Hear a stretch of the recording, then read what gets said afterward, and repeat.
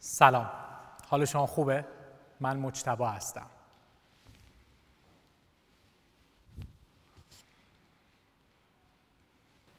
What is the right language for you? Farsi, sign language, English? Why is it important to know the right language?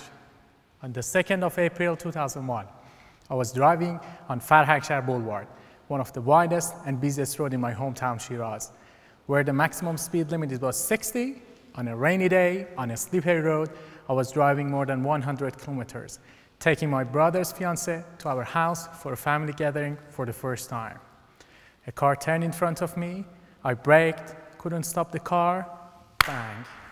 The other car was thrown to the sidewalk, my car spun around itself a few times, and my brother's fiancée's head smashed into the front screen. This happened just 20 days after I got my driving license. 2 years later, I had managed to have more than 9 proper road collisions. During that 2-year period, many people tried to stop my dangerous driving behavior. Police officers fined me, my parents banned me from driving, friends, family, university lecturers asked me, begged me, told me off. They were speaking to me. They were not using my language. On the 10th of May 2003, I was driving next to my cousin Dada Shamir, who's the cool guy in our family. He was shocked by my driving. He didn't tell me off. He even didn't ask me to slow down. All he said was, "It is not cool to drive fast and cause road collisions. It is difficult and actually cool to drive and not cause any road collisions." That triggered me. He used my language. However, it took us months to change my dangerous driving behavior.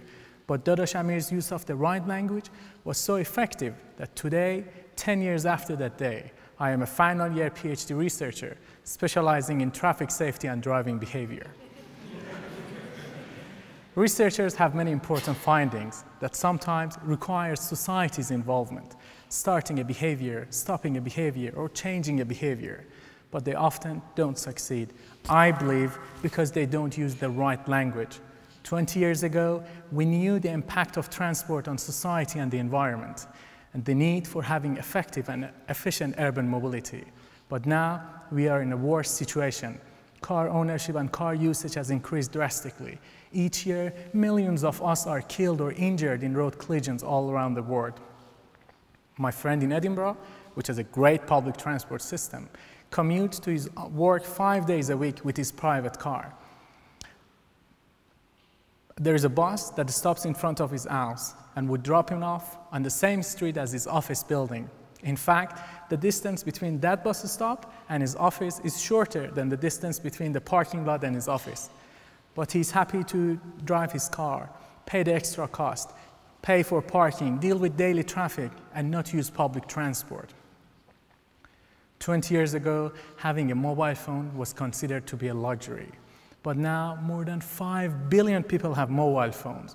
People in that industry knew how to make having a mobile phone a need, a drive. You probably have heard stories of people who queued in front of mobile shops for days and nights in the cold just to be one of the first people who get a type of mobile phone. For them, the desire of having a specific type of mobile phone overrides the inconvenience of getting it. It was within this social environment of popular and nearly fanatic mobile phone usage that 3 years ago, when I moved to Leeds, my 73-year-old Scottish grandma, Bibi, decided to get a mobile phone in order to keep in touch with me. She went through the hassle and inconvenience of learning to use a mobile phone for the first time in her life.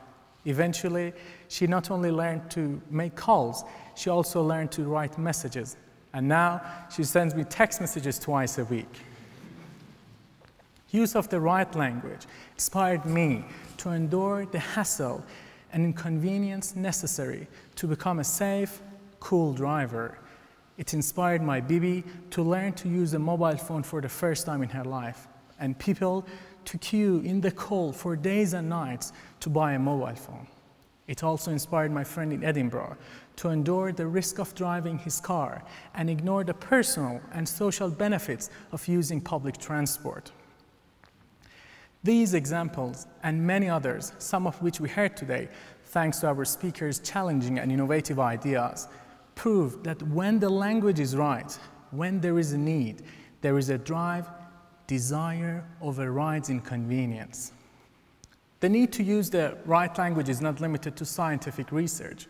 The great 13th century Farsi-speaking poet Molavi said, چون که با کودک سر و کارت فتاد، پس زبان کودکی باید گشاد. When dealing with a child, use the language of children. He emphasized the need to use the right language. The knowledge and skill is available. We need to involve marketing, education, and communication studies into the dissemination of our research results. Learning the right language takes effort, but it is necessary. The difference between 60 kilometers per hour and 100 kilometers per hour is the right language. ممنون از توجهتون. شب همگی بخیر.